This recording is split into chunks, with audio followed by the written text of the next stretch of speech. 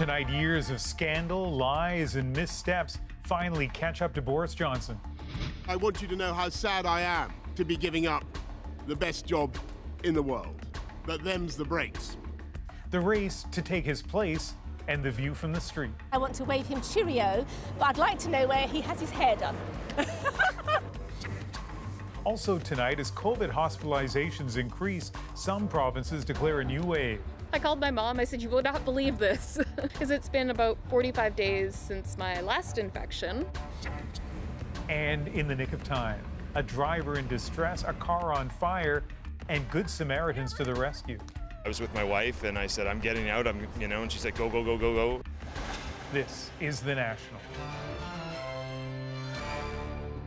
Good evening, I'm Ian Hannah-Mansing, and we're starting with breaking news tonight. Details about Patrick Brown's disqualification from the Conservative Party leadership race. The woman who says she started it all has come forward. Brown was ousted late Tuesday over what the party said were serious allegations of financial wrongdoing, but details were scarce until now. Catherine Cullen is on this story for us tonight. And Catherine, what have you learned? Well, Ian, this whole scandal involves allegations Patrick Brown's campaign broke the rules when it comes to campaign financing. He has said that he didn't have enough details to really investigate the situation and respond. Well, now the whistleblower has released a public statement saying she discussed this whole situation directly with Brown herself. Her name is Debbie Jodoin. She says she came to work on Patrick Brown's campaign when he asked her to in May. And here's where the trouble starts. According to Jodoin, Brown told her she could work for a private company and volunteer with the campaign. In her statement, she says, he connected me by text message with a third party for that purpose. I trusted him, but as time went on, I became increasingly concerned with the arrangement and suspected it was not okay. She also says she was paid by a third-party company for expenses she incurred while on the campaign. So here's the thing. Companies can't donate to campaigns. That would include paying for campaign staff. So this seems to be why the Conservative Party is suggesting Brown's campaign may have crossed the line, and the party has now flagged this to election officials to determine if the law was broken. And what's Brown's campaign saying? Well, Ian, as you know, Brown has spent the last 2 days vehemently denying any wrongdoing. Tonight, his campaign has shared part of a letter with the CBC that the campaign says it sent to Conservative officials last week. That letter says that Patrick Brown believed that Jodoin was working for his friend's company and volunteering, but only outside of work hours, which would be within the rules. The letter then says that to the extent she was volunteering when she should have been working, the campaign was ready to reimburse the money. And it says that would amount to less than $10,000. Now, Brown's campaign says they never got an answer from Conservatives. We do know, though, that he got kicked out of the race a few days later. Okay, Catherine, thank you. You're welcome. Boris Johnson is stepping down as British Prime Minister. For years, he survived scandal after scandal, but weeks of controversy and a revolt in his own cabinet finally brought him down. In front of a raucous crowd outside 10 Downing Street, a still defiant Johnson announced he'll go as soon as his successor is chosen. Ashley Burke brings us his chaotic resignation and those who say he isn't going fast enough. He fought hard to avoid this moment. Good afternoon, everybody. But the embattled and increasingly isolated Boris Johnson had to admit he had little choice but to go. I want you to know how sad I am to be giving up the best job in the world. But them's the breaks. A jeering crowd tried to drown Johnson out. He showed no contrition, insisting to the very end he was not the problem, his MPs were to blame. And in the last few days, I've tried to persuade my colleagues that it would be eccentric to change governments when we're delivering so much and when we have such a vast mandate. But as we've seen at Westminster, the herd instinct is powerful. When the herd moves, it moves. And the revolt moved fast. The last 48 hours tumultuous. I can't serve under the Prime Minister. A tidal wave of Johnson's ministers and aides resigned. That the problem starts at the top. And public pressure grew. It was definitely time. He's done too much damage. We've had all the scandals that he has overlooked and denied. Did quite well with the COVID vaccinations. I just think he let himself down personally and ethically. But in this Tory stronghold, utter disappointment. Terrible, terrible. We voted for him. We want him kept. But the Tories are already looking for someone new. It's time to move on, and we need to turn the page and do so quickly. The question now, how quickly? Johnson says he'll stay on as Prime Minister until there's a new one. His own party have finally concluded that he's unfit to be Prime Minister. They can't now inflict him on the country for the next few months. In the end, it was one scandal too many. Being Prime Minister is an education in itself. Johnson said in politics, no one is indispensable. He's now learned, not even him. Actually, so quiet now at Downing Street, but a much different scene this morning. And it was loud, and there was a battle to be heard just behind me in front of this famous door. Johnson was at the microphone trying to resign. This direction, you had people behind the gates who were cheering and screaming and booing. And then on either side, you had government and Conservative staff who were trying to counter that by cheering. So it made for a hectic scene here. And what happens next, Ashley? Well, the race to replace Johnson, it's already started. There's an MP who's launched a leadership campaign, and behind the scenes, there are many others who are jockeying to do the same. All right, Ashley, thank you. Thank you. Boris Johnson always seemed to find a way to survive scandals until today. Susan Ormiston walks us through the long line of blunders and missteps and why this time was different. It wasn't supposed to end this way. For the populist politician with the wild hair and blunt talk, known simply as Boris. The doubters, the doomsters, the gloomsters, they are going to get it wrong again. Boris Johnson made his political mark as the flamboyant two-term mayor of London. A media magnet, unabashedly turning bungling moments into political capital. Gaffes and affairs tolerated. It was just Boris. He could lie, he could cheat, he could do all sorts of things that would have ended the career of any other politician. But the public liked him. We did it! He steered the Conservatives to a massive majority in 2019 and a mandate to navigate Brexit. But once inside Downing Street, Boris's bungles turned fatal. Thrown into the pandemic, he urged Britons to follow the rules. I must give the British people a very simple instruction. You must stay at home. But even after a serious COVID case himself, So have a temperature. the Prime Minister ignored those rules, enjoying drinks parties inside number 10 Downing and then denying they ever happened. People remembered that when they were in lockdown, they stuck to the rules, and Boris Johnson and his team didn't. And I think that's when the public really felt they had enough of him. Partygate was the beginning of the end, followed by backlash this week over a politician he'd appointed with a history of fondling, and Boris knew. What message does this send to the British people facing a cost of living crisis while their government is paralysed with scandal? His party in mutiny. Comforted by his young family, Boris Johnson has run out of bluster. Susan Ormiston, CBC News, Washington.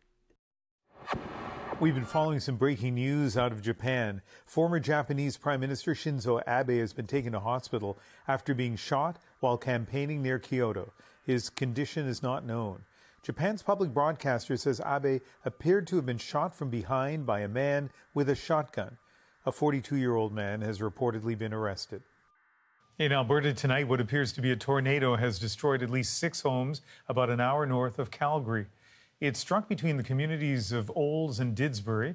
Communication was down in some areas. Environment Canada issued severe weather warnings for Calgary and surrounding regions.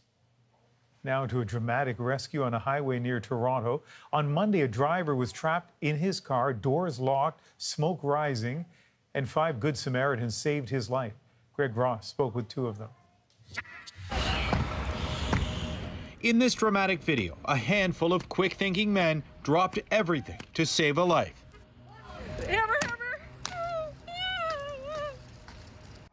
It all started just a few moments earlier on a busy Toronto highway Monday morning. Fabricio Luar recorded as this car lost control. There was a lot of debris coming up in front of me. As soon as I merged to the middle, I seen the car just go from the left to the right real quick. I think he was going like a 180. Hit the railing, hit the construction signs. The driver shooting across 4 lanes of traffic, unable to stop. He had a medical episode that, obviously affected his ability to control his vehicle. We knocked on the door. We were trying to make sure he was conscious, asked him questions, but he wasn't responding. When Ben Sykes drove by, he saw flames and smoke. I was with my wife and I said, I'm getting out, and she's like, go, go, go, go, go. His wife recorded as they struggled to smash the window. I tried to kick the window in, that didn't work. Tried to elbow it, didn't work. That's when a man in a dump truck stopped and threw them a hammer. It landed, almost made it to the grass, and then just ran over, grabbed it. Hammer, hammer! Sykes used it to break the window and open the driver's side door. And then you have to get this guy out of the car quickly because you can see those flames already. So I'm thinking like just go, go, go, go, go. And so you can hear us, we're screaming, get out, trying to rouse him. They dragged the man to safety just in time. Like 15 seconds later, that whole front seat was like there were flames shooting out. The 36-year-old driver suffered only minor injuries and has these men to thank for his life. People are calling you guys heroes. Do you feel like a hero? That's a label, but I think I just tried to help a guy. That was it. In the moment, we weren't thinking about that. We were just trying to get the guy out. If that was you, you would want someone to save you. Or like in this case, a group of brave strangers. Greg Ross, CBC News, Toronto. Let's turn now to concerns over COVID in Canada. The chief medical officers in Ontario and Quebec say their provinces are now in a 7th wave, driven by fast-growing subvariants of Omicron. Here's a snapshot of the situation in Canadian hospitals. After hitting a high in January, the patient population with COVID has fallen, but as you can see this month, there has been a slight increase. Renee Filipponi takes a look at the rising number of cases and what it could mean. It's as close as Kyla Lee can get while in isolation with her 3rd bout of COVID. I've got some heart palpitations and some shortness of breath, but I've had that the other 2 times as well. She first caught COVID in 2020, got triple vaccinated, but fell to the Omicron strain in May, and then again this week. I was just very mad. I think I swore. I called my mom. I said, you will not believe this, because it's been about 45 days since my last infection. Many parts of Canada are entering yet another wave of COVID, driven by highly infectious new subvariants of Omicron, but can overcome immunity from previous infections and vaccines. Something that's a little bit less severe but infects a lot of people means actually the number of total number of Canadians who get sick, very sick, and potentially die can actually be higher. BA4 and BA5, Omicron subvariants barely on the radar in May, made up nearly 25% of cases by June, and according to projections, have skyrocketed to 13% for BA4 and nearly 70% for BA5. It's causing an increase in positivity of tests, a slight increase in hospitalizations, a slight increase in those in the intensive care unit. So that defines the wave. In Quebec, officials are urging people to get their boosters, which they say will protect against severe infection. I think we've said all along that we need to live with this COVID. I know we're fed up, but we need to respect that 10 days of isolation. It's important. And that means for now, this is as far as Lee can go with her dog Wrigley. Being stuck in isolation is incredibly frustrating, but at the same time, I wouldn't be able to live with myself if I knew that I'd infected another person. As another wave of COVID throws a curve into summer plans. Renee Filipponi, CBC News, Vancouver. And later in the hour, I'll speak to one of the doctors we saw in Renee's story, as well as the CEO of a hospital in Ontario. We'll look at staffing shortages and how they're leading to emergency department closures across the country and the impact a 7th wave could have on hospitals. The World Health Organization says that over the past few weeks, there's been a nearly 80% increase in the cases of monkeypox worldwide. The vast majority of cases are still being reported in Europe and Africa. In total, more than 6,000 have been confirmed in 59 countries. In Canada, there have been 358 cases.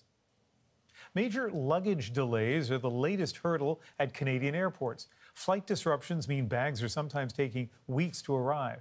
Ithil Musa shows us how travelers can take the solution into their own hands. Hundreds of suitcases just sitting around. When Leslie Grossman arrived in Toronto from her trip to Italy last month, she was certain her luggage had stayed behind at her stopover in Montreal. I knew that immediately because we had put a tracking device, a little tile, in our suitcases. That device also alerted her when her checked luggage finally arrived in Toronto. But getting it from Air Canada, she says, was another matter entirely. She tried their 1-800-HELP number. They basically just hung up and said they were overwhelmed with calls. So she trekked to the airport, but came home empty-handed. It was a week of frustration simply because my bag was in Toronto the entire time. So the fact that nobody could find it, that I couldn't pick it up, that there was no help in any kind of way, was really frustrating. The union representing ground crew, including baggage handlers at Pearson Airport, says it lost 80% of its members during the pandemic, many to layoffs. And luring new workers with slight pay increases and flight benefits isn't working. I can tell you in the last 22 years, hiring an employee at Pearson Airport's never been a problem, and I've never seen anything like this. This shortage of labor is creating a cascade of operational challenges for airlines across the globe, especially here in Canada. According to flight data firm Cirium, when it comes to delays among North America's top airlines, Canadian carriers are the worst, which means one thing. This is going to go on for a very long time. Air Canada says many reasons for baggage delays are outside its control, but it says it's trying to help, letting customers change flights for free if it gets the luggage on their connection. Idil Musa, CBC News, Toronto. Via Rail workers have issued a strike notice. 2,000 workers will be on the picket line Monday if they can't reach an agreement with Via. The strike will include maintenance workers, onboard service personnel, and customer service staff. Not clear right now how train service might be affected. Economists of Royal Bank are predicting Canada will slip into a recession next year, but that it will likely be short-lived. They're blaming rising food and energy prices, labor shortages, and climbing interest rates, saying it'll all push households to slow their spending in 2023. And analysts say recession fears could be helping to push down gas prices in Canada, too. According to Gas Buddy, they dropped about 12 cents a litre in Ontario last night, and about half that in Vancouver and Montreal. Experts say more price cuts are on the way. Here in Vancouver, the Assembly of First Nations wrapped up an annual gathering marked by a bitter power struggle. But National Chief Roseanne Archibald has prevailed, the AFN agreeing to a closer look at her allegations of corruption. And as Olivia Stefanovich explains, not everyone is supporting that. Keep your lanyards raised as our team counts. An overwhelming majority for an investigation into the Assembly of First Nations finances. Resolution number 1, as amended, has been adopted with 75% of the votes. Passed despite lingering concerns it could trigger a forensic audit dating back 10 years. If we're going to do this, 10 years is too much. It needs to be something more reasonable and affordable. This chief says he's worried the scrutiny could jeopardize the tens of millions of dollars the AFN relies on from Ottawa each year. There's a lot of nervous people and funders being one of them. But the Indigenous Services Minister tried to calm those concerns, saying the government will support the AFN whatever it decides. I would be very adverse to any kind of process that would put ongoing funding for First Nations in jeopardy. Under the resolution, a committee of chiefs will review the AFN's practice of rewarding contracts. Its findings will determine whether the organization faces the forensic audit. We have chiefs who are paid by their communities. They receive a salary, and somehow they're getting contracts from the Assembly of First Nations. To me, that's part of the issue. Still, some chiefs say this is a fishing expedition initiated by the national chief who shared a confidential list of people who received AFN contracts. You are destroying the reputations of those people. I'm here to ask the national chief to give a public apology. Frustration over internal politics bubbled over during the assembly. But we can't waste any more time on this. Our people need us. Compelling some to walk out altogether.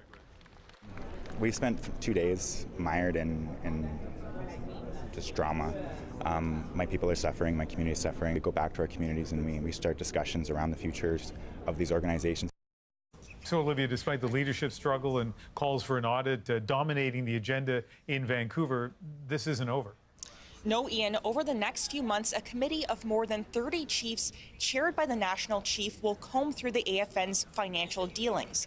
And based on what they find, they may recommend an independent third-party forensic audit, plunging the AFN into another round of debate and scrutiny over salary payouts, contracts, and even the leaking of confidential information, Ian. All right, Olivia, thank you. You're welcome. A U.S. basketball star faces years in a Russian prison after pleading guilty to drug charges.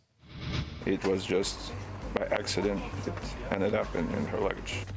Coming up, the backroom dealing to try to bring her home. What Russia might get in return. What are you going to do? Nice college boy, huh? From The Godfather to Elf. All right, let's get it over with. He did it all. We remember James Caan.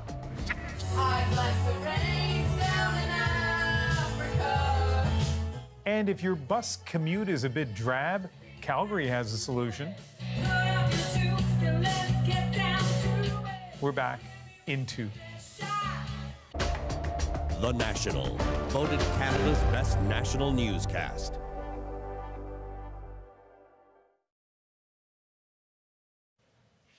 G20 foreign ministers are meeting in Indonesia, and despite calls for a boycott, Moscow's top diplomat is taking part. Sergei Lavrov met with ally China and NATO member Turkey, but Lavrov is also expected to meet on the sidelines with his U.S. counterpart to discuss Russia's devastating invasion of Ukraine, a war that Russian President Vladimir Putin today said is just getting started. Сегодня мы слышим. Putin said, "We hear they want to defeat us on the battlefield. Well, let them try." The Russian offensive seems to have slowed after victories earlier this week in the Donbass, but it continued to hit cities with artillery. Today, Ukraine touted its own victory, showing video of its forces planting a flag on the strategic Snake Island. In Russia, American basketball star Brittany Griner has pleaded guilty to drug charges.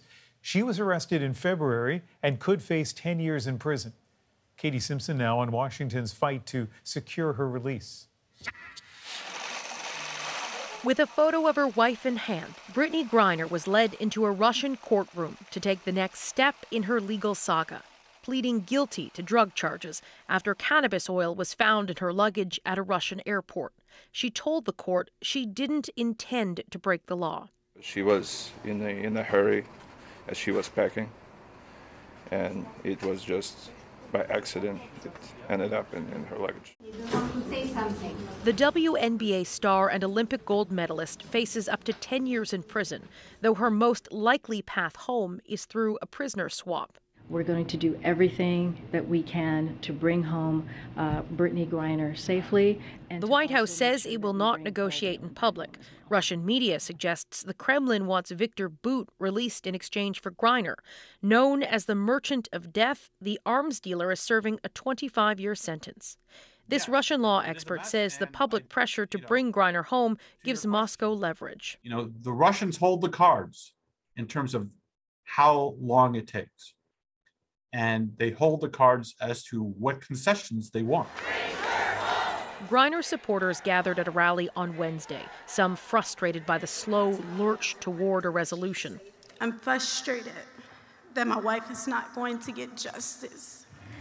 While her family is focused on bringing her home, Griner's teammates say this has reopened a much larger public discussion about equality. I mean, the question is, would Tom Brady be home? But Tom Brady wouldn't be there, right? Because he doesn't have to go to a foreign country to supplement his income from the WNBA.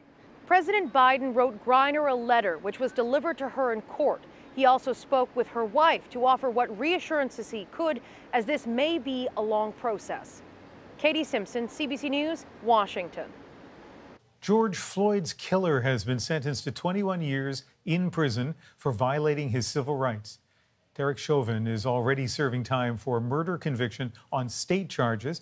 Today's sentence on federal charges means he'll be moved to a federal prison. Chauvin's remarks in court today included no apology or expression of remorse. Actor James Caan has died after a long career that included a starring role in a Hollywood classic. They want to get mixed up in the family business? Huh? Now you want to gun down a police captain? Why, because he slapped you in the face a little bit? Huh? After years of small parts, his turn as charismatic hothead Sonny Corleone in 1972's The Godfather made James Caan a huge star.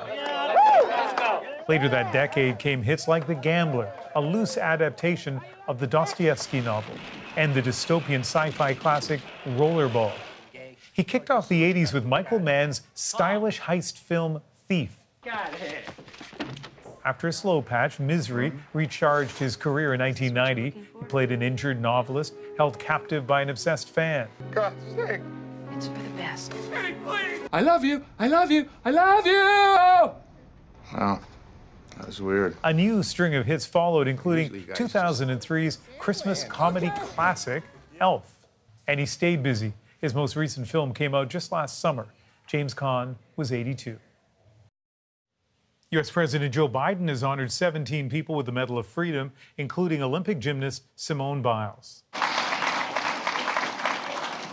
At 25, Biles is the youngest person ever to receive that medal. Soccer star Megan Rapinoe and former Congresswoman Gabby Giffords were also honored.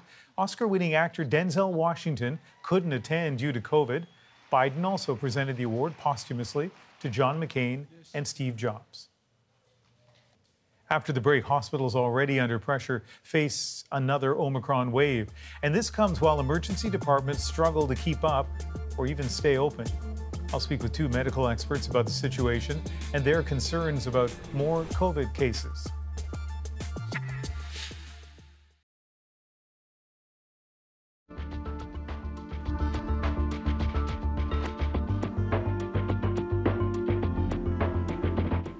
As some provinces face yet another wave of COVID-19, doctors across the country are concerned an already strained emergency care system will deteriorate even further. We do have days coming up in the next 2 months where we do not have full coverage and at this point, and we expect that there may be more closures. The hospital in Listowel, Ontario had to close its emergency department over the long weekend, facing labor shortages and burned out staff. And they're not the only ones in this situation. To see how devastating this next Omicron wave could be, joining us are Dr. Fahad Razak, a physician at St. Michael's Hospital in Toronto and chair of the Ontario COVID-19 Science Advisory Panel, and Michael Cohen. He's the CEO of Perth and Smith Falls District Hospital, about 80 kilometers southwest of Ottawa. Michael, you were hoping to reopen the emergency department at the Perth building, but that didn't happen this week. Why not? Well, we had all our plans in place, and then late on Tuesday, we got the unfortunate news that yet more of our staff had contracted COVID-19 in the community, and we were left with no choice but to delay the opening. We'll be making an announcement about that early next week. So part of the problem here is people who are actually infected with COVID, but also I guess it's the lingering burnout from this long pandemic. Yeah, after 2 long years of this terrible pandemic, it's been exceptionally difficult on our frontline staff and physicians. And unfortunately, in the last 18 months, we've seen quite a few people depart the hospital either for retirement or elect to go to take Monday to Friday jobs, in some cases at lower pay, just to have a bit of an easier time with their work. And Dr. Razak, what are you seeing across the province of Ontario? Yeah, I think that story, unfortunately, is playing out at many hospitals. The smaller hospitals are affected because of the fact that staffing is especially difficult in some of these smaller communities. But even at the larger hospitals within major urban centers like Toronto, certain parts of the hospital now are not functioning as well as they used to. For example, the inability to run an MRI suite overnight. So what should we be taking from this? Those of us who aren't working at hospitals, but you know, are concerned about what we're seeing here, Dr. Razak, in terms of these surging COVID infection rates that you see across Ontario. What's the takeaway for people? So the story for Ontario with the rising rates is actually the story for Canada. We are in the midst of this BA5 wave. It has started across most of the country. And with that rise, you're going to get these infections that are cascading out, and they're going to affect the hospitals in a number of major ways. The first is that the staffing issues that Michael raised. Our staff are burnt out. They're already stretched. Many departments are severely understaffed. So losing additional staff to infections is very consequential. The second is that the actual volume of patients coming in already is high relative to staffing because of the enormous backlog we've had. So if you add any additional COVID-19 admissions on top of that, many of these hospitals are going to have a very, very difficult time dealing with that volume with their existing staff shortages. And yet, at the same time, Dr. Razak, we look around, and life almost looks like it's back to pre-pandemic normal in terms of travel and gathering at restaurants and sporting events. So, I mean, how does the general public balance what we're kind of embracing in terms of lifestyle with what we're seeing, the struggle that hospitals are dealing with? I think there's a couple of things that have to be considered here. The first is that our hospitals are our shared, common, and critical resource. So it's not just for COVID-19 admissions, it's for heart attacks or car accidents. So even though all of us clearly want life to go back to normal, we are in the midst of a surge, not driven by lack of attempt to control this virus, but because of new mutations that are evasive and make this very difficult to control. An inability to restrict widespread spread of BA5 is going to lead to problems within our hospital sector. And this is a sector that cannot tolerate further demands. I want to finish with a big question, and unfortunately, I only have 30 seconds for each of you. But Dr. Razak, let me start with you, and that is, how do we even begin to fix this problem with these emergency rooms shutting down? So there's the short term and the long term, and I'll keep it very brief. In the short term, we need to control the volume of spread of this virus in this wave and heading into the fall. We cannot have a large surge of patients coming in again. Our hospitals just can't tolerate it. How do we protect ourselves? Get your masking requirements out there for public spaces, get your vaccination up to date. Over the long haul, this is about staffing and resources, and that's a much bigger problem. It's about training more nurses and physicians and physiotherapists. It's about hospital capacity. We have among the lowest capacity among wealthy comparable nations. We clearly need to improve that. And Michael, your response? Yeah, we need a Team Ontario approach. Smith Falls District Hospital is not going to solve this one on its own, and we need to find a way to train and produce highly skilled healthcare workers as quickly as possible, and then retain them so that we can provide the care that our communities deserve. And of course, we're focusing on Ontario, but this is a problem that's being faced by emergency departments right across the country. Thanks to both of you for speaking with us this evening. Thank you. Thank you, Ian. Still to come, new media capturing old memories. Pingus, what do you think of your hologram? It feels a little strange when I watch myself. Holocaust survivors are preserving their stories for the next generation.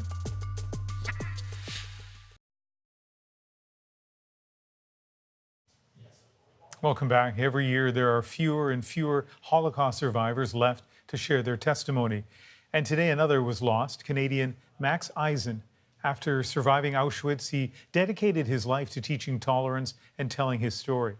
That included teaming up with the Shoah Foundation to preserve his memories through a 3D hologram even after he was gone. In early 2020, he spoke with Joanna Remiliotis about the grueling, emotional work and its critical importance.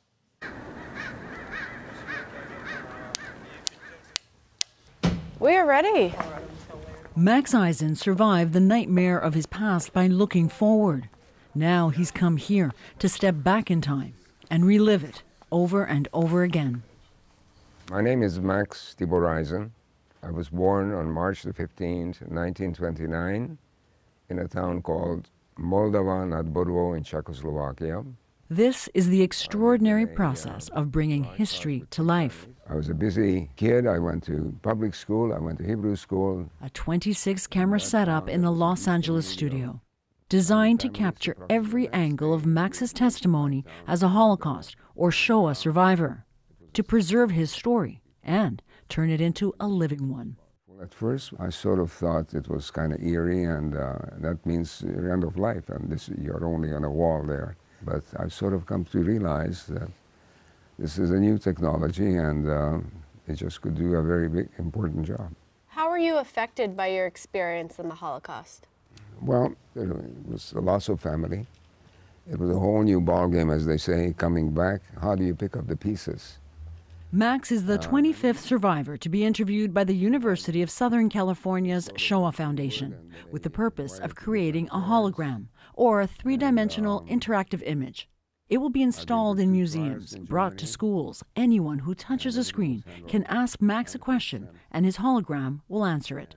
We train the software behind the system to understand sets of questions so that when you come up with your own unique individual way of asking a similar question, the software behind it uses machine learning to say, oh, I know this question, and I know that this question means this answer. Obviously, did the Holocaust affect your faith? Yes, obviously, we need that one. How can you... Tia Hayes is in charge of the project. She and her team have come up with nearly 1,000 questions to cover off what anyone might ask Max. Why do you think the Holocaust happened? Why didn't more people help Jews during the Holocaust? They come at you with all these millions of questions, and you can't think out what are you going to say. You need to be fast, and I think that's the best way I can perform. You know, I hear a question, I just give them an answer right away. Max, can you share your picture with us? Yes. I have a picture here that was given to me when I returned from the camp after liberation. So much of his story is about loss. And you will see my father and my beautiful mother, and in the center, myself. A young boy, once nestled in a large, loving family, the only one to survive the infamous Auschwitz concentration camp. Simply losing your entire family, and how do you pick up the pieces? And grandparents, uncles, aunts, cousins, they simply disappeared, and a year later, they were not there. The whole exercise is grueling. There are certain things that I cannot talk about for my own self-preservation. When you were recounting these very awful details, you're not emotional. Is that deliberate? Yes, it is deliberate. I don't want to break down, and I don't want to make anybody cry. I want them to learn, you see, and I know there are some survivors that cry, and everybody else is crying with them. So that's not my way of doing things, you see. Pingus, what do you think of your hologram? It feels a little strange when I watch myself, but I feel that it's so important. The actual project is so important. A fellow Canadian survivor, Pinkas Gutter, was the prototype. It's actually quite difficult for me both to do it, to relive what I'm talking about. Taking part in this project means Max will continue his work after he's gone. This is amazing to me, you know, to hear this. Yeah. How do you feel about the fact that you're going to be on a screen like that at the end of this process? I hope that I'll be giving the right answers, you know. So I think it's amazing. It will be gone, and we'll be still speaking to you from the other side. And who would have thought such a thing can happen? Yeah. Mission accomplished. Joanna Rimiliotis, CBC News, Los Angeles. Max Eisen's hologram installation will be rolled out in Canadian museums first sometime next year, but it will be available for educators to preview on the Shoah Foundation's website next week. After the break, the Calgary Stampede makes a full return. Yahoo! The cowboy boots are on, the griddle's hot, and the excitement palpable.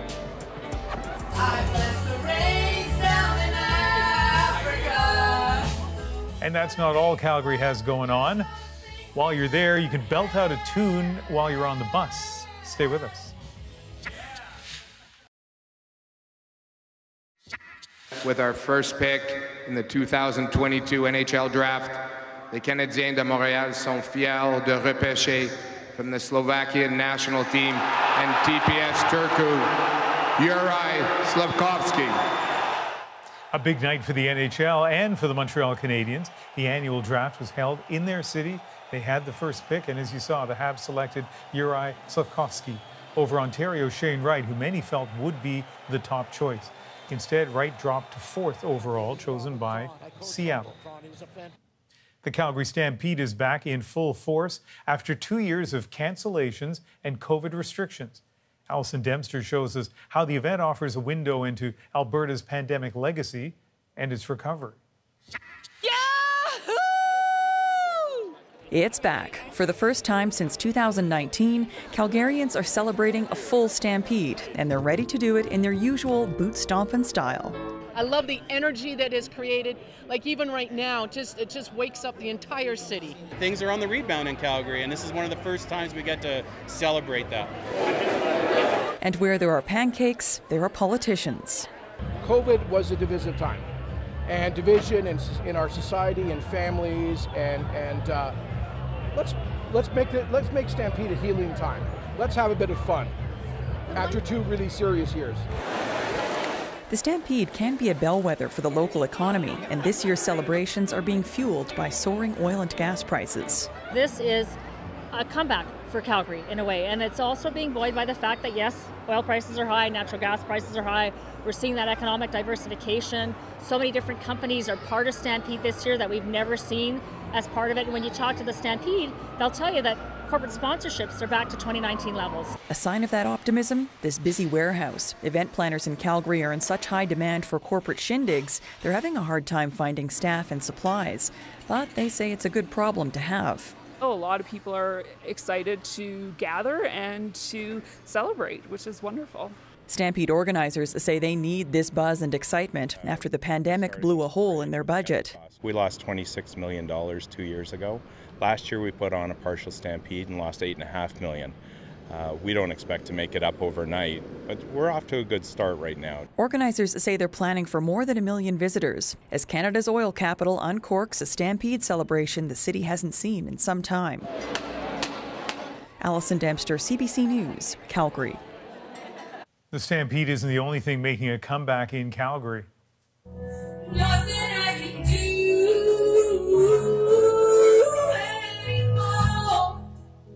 This city bus is adding a little music to the daily commute in our moment. Next.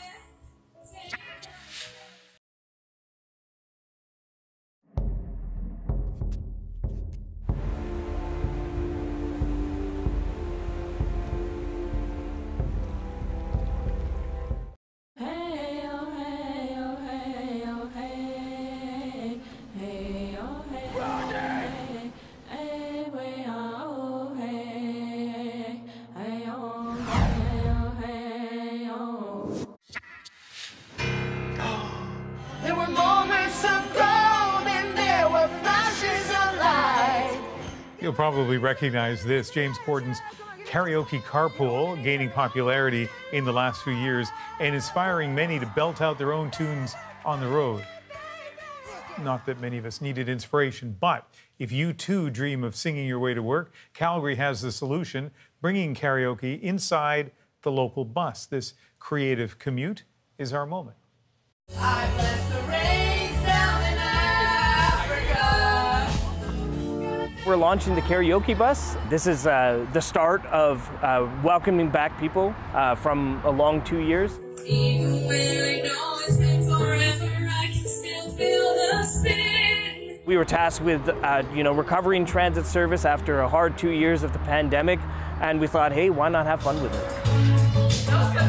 Enhancing the customer experience is one of our priorities, so this is a great start, and we're excited about the summer.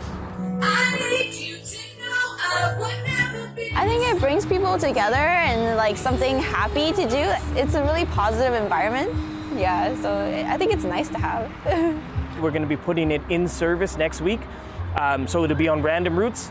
We're not going to advertise the routes. It'll be a little bit of a surprise, and you never know. Our operators during a time stop or end of the route may jump on mic and drop a verse or two.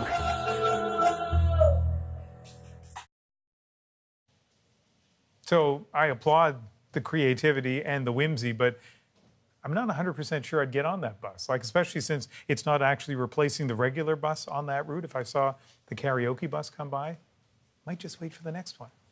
Anyway, I'm sure a lot of people will enjoy it. That is the National for July the 7th. Good night.